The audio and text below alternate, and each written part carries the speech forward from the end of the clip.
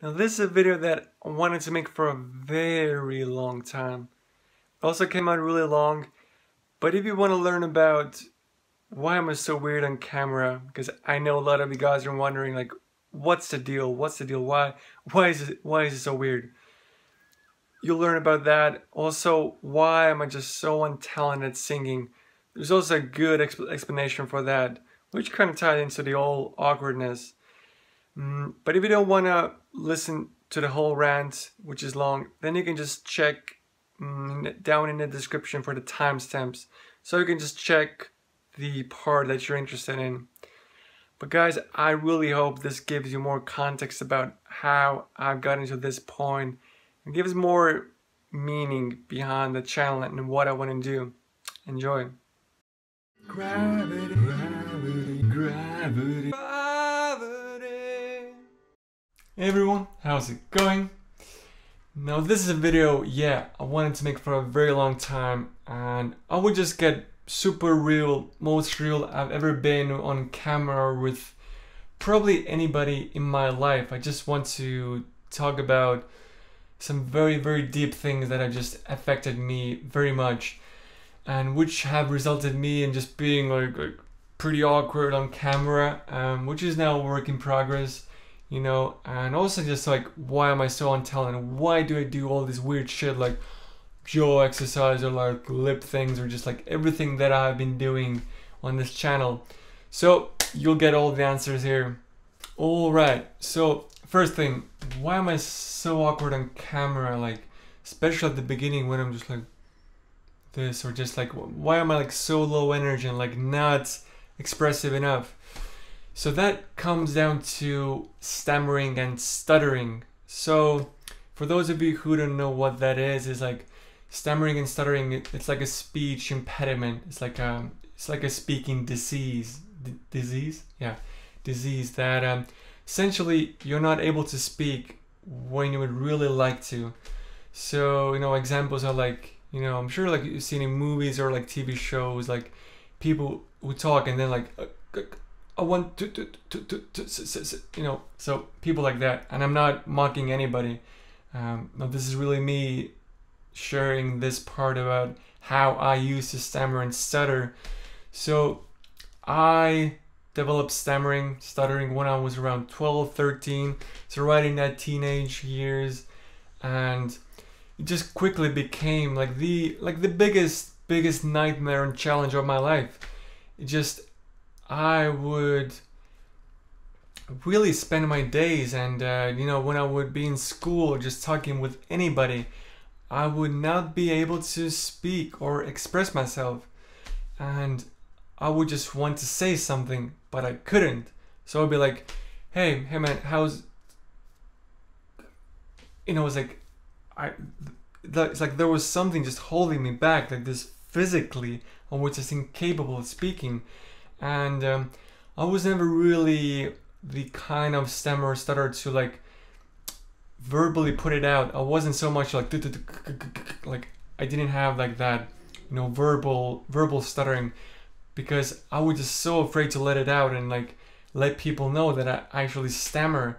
So what I would do is like I would just train myself in those moments when I would need to speak. It was like I would then just sort of take a like a really long pause, or then just not speak at all when I would feel like speaking something, but I would feel at the beginning of the sentence that I can't speak. You know, I would be like, then I would just simply not speak. And I would feel all this tension rise up, and it would be like a nightmare, like a nightmare occurring every day, like every hour. So yeah, that was really my school years, and like that resulted in me, you know, not being that social, and like I always had friends, but like I was very selective about the parts I shared about my life, and just the way I was around people. It was just very controlled, and like making sure that I wouldn't let other people know about, you know, this problem that I had. And so it was just like that resulted me really in being just very calm and super selective about what I said. Now this problem, you know, persisted really throughout when I was like from 13 until, you know, the end of my high school really. And when I was on my last year of high school, I was like, and that's the time when you think, okay, what I want to do, and what I'm going to study or what I'm going to be, all those questions. And somewhere down the line, I just realized that, okay, I want to go and study abroad. So originally, I'm from Estonia, which is like this super, super small country, like in the Northern Europe. And in my head, it made sense to move to a completely new country and just do like a restart. Get new friends, new environment, speaking a different language every day. And that just was like this hope or expectation, like, okay, if I make that move, then I'll be able to get rid of the stammering, because people wouldn't know me, I wouldn't have attachments to the environment, etc.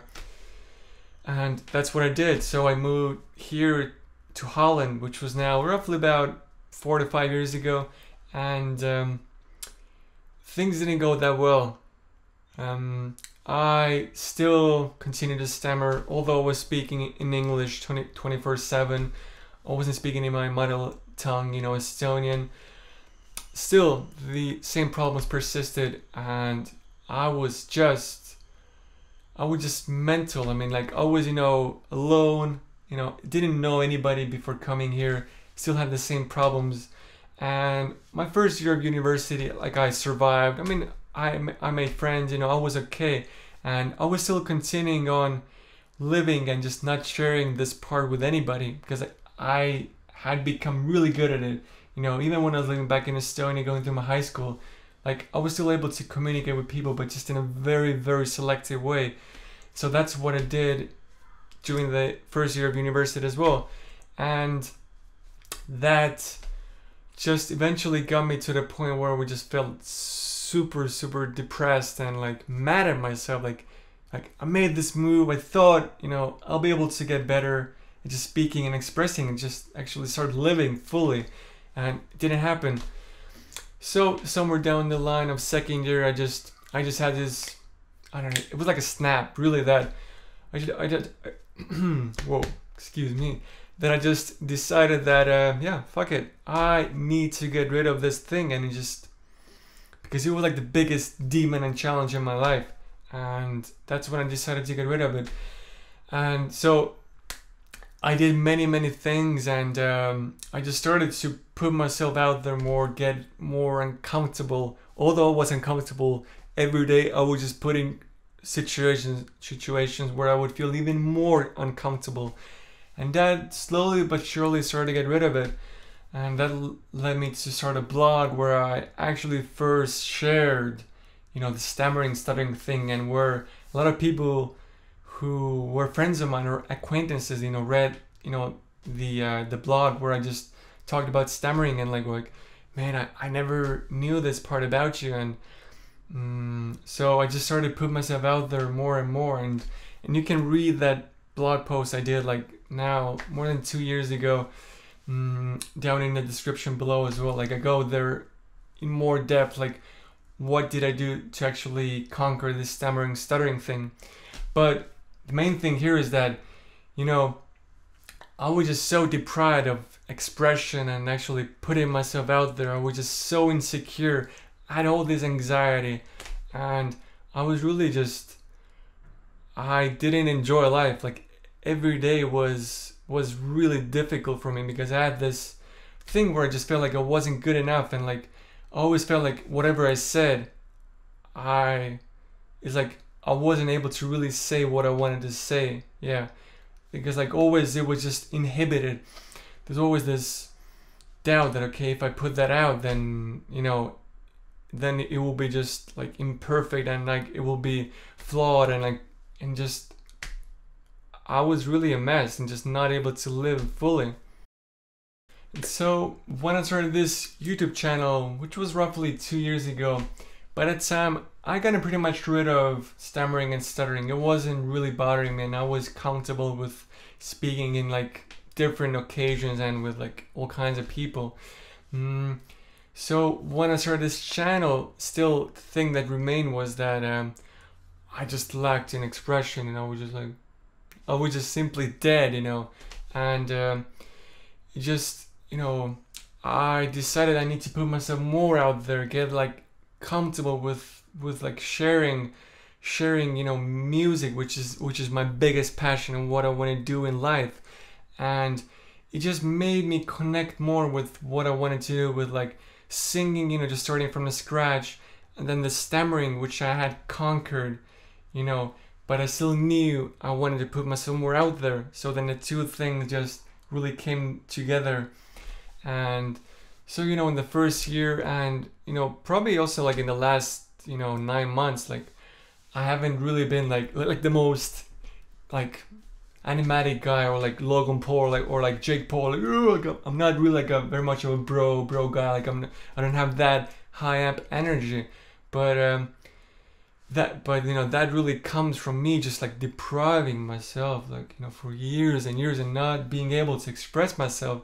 It's like the way I think, like what is like being high energy. That's for me, it's like I have a very weird perception of it, and it actually feels weird for me to be like, you know, happy and just like, you know, say, hey guys, how's it going? You know, just to be all like that. That feels for me now still uncomfortable to do. But it's like something I know that I need to be, you know, free and just really express myself in either way I want. So that's, you know, really how the YouTube channel started to link together with like this stammering. Yes, that was a long rant, but it was necessary, because like I think there's just so much I want to share about that part of my journey, and I hope you have more context to it. So, but now I want to get into the point number 2. So why am I so untalented at singing? Why do I suck? Why do I need to do all these weird exercises with like jaw and like tongue and like everything, really? Well, surprise, surprise, that has to do with stammering and stuttering. And, you know, that's also why I just gave that whole rant. I've now been singing for more than 2 years, and I've had different coaches, and what I learned from every one of them, you know, they may have different approaches, but every one of them has said like singing is a very bodily activity. You're using your whole body really, and a lot actually, you know, your head really. So like your jaw, your lips, and also what's inside your head, you know, like your tongue, your throat. It's like a lot of it is happening in there. And so me being an ex-stammerer, stutter person who for years and years had, you know, deprived and not really engaged, you know, and expressed myself, that has meant like my jaw, my tongue, my lips, they're like retarded, like they're literally retarded. And it's like we need to get to the state that the naturally talented singers have. So the way their jaw works, their tongue, their lips, it's like they're doing it right, and they're not constricting or they're not tensing up anywhere. They just have this natural flow to it, which is something that I don't have completely at all. So that's really one of the main things. But also just in terms of volume, how expressive or not expressive you are, that will impact how naturally talented singer you are or not. So like if you're like a guy who just, you know, is like very loud and has been like shouting just like, you know, entire life, and be like, yo bro, what's up? Like if you've been a guy or gal that is like very outgoing, it means like, you know, you as a singer, then you don't need to work so much on like projection and just like compression of the voice, or just how to be loud, because that's really the way you train your voice. It's like you need to be loud, there's a certain volume you need to have. But me, who just pretty much just whispered like, you know, like his entire life, and was just very calm, and like was, you know, I was just very selective about the word. That just meant like I did not really develop my voice at all, and it was just like, if you think in terms of levels, or like I was at level 1, where like a talent singer is at like level 50, which means like in the last 2 years I've been just literally shouting in my room, and just, you know, I've just gotten comfortable with using my voice at a higher volume, you know. So that's what I've been doing, and like it's like I have had like everything wrong, you know. So just like the way my head, my body, the anatomy works, and then also like the mental part, like how much do I put myself out there. I've had those two things wrong. Now that you know these things, I think it becomes really clear why I'm just the one of the least untalented singers out there. And I'm sure, like, you know, people have had their own difficulties and challenges, and you know, it's hard to know what someone has gone through, but it's like, if you've had such experiences with stammering and stuttering, they will impact or give you a less of a head start in, you know, learning how to sing or just become an artist. But that's, you know, what I want to really do with my channel, just like show this wallflower guy who just, you know, used to stammer, how I just go out and like start doing shows, you know, put out these YouTube videos and like do live streams and just not really give a fuck. And I just hope that will inspire other people to do the same and pursue art, whether that's music or, you know, whatever they want to do, and just not being inhibited what happened to you as a child. I think these things can be tackled, can be overcome. It's just really how you look at it and how much you put yourself out there. So guys, I know this was like my longest video I've ever made, but I'll put some timestamps on that you can see, like, you know, which part covers which part if you're not feeling like watching the whole video. But I very much hope you do, and hope this gives you also more context about who I am, why I have been so awkward on camera, why I'm so untalented, why do I do this weird shit. I hope that gives you more context, and thank you for watching, guys. I sincerely appreciate you. I wouldn't be this far as a person if there wouldn't be you just like listening and watching, giving me support. So appreciate you guys, really. And if you're new to this channel, you just discovered me, hope you subscribe and see more of my music journey and as I grow as an artist and a person. So thanks for watching, guys, and I'll see you very soon with a live stream and more videos.